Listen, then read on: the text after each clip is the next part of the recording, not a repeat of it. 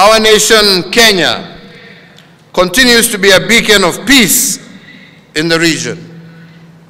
The stability and peaceful environment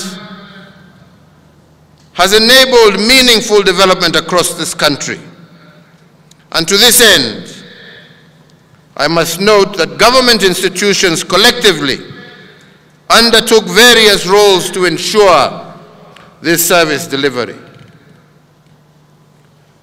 However, it cannot be gainsaid that national security and stability are integral parts of our development.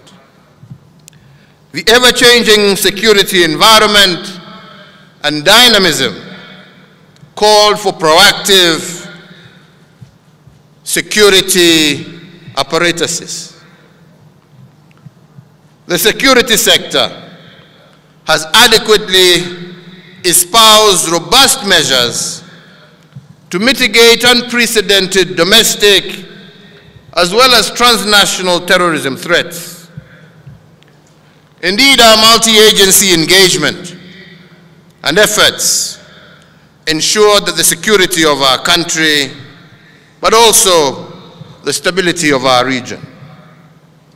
And indeed, the commitment of KDF and indeed all our security agencies to performing their duties within and beyond our borders has been priceless. Investing in the capabilities of the security agenda and agencies was critical to my agenda.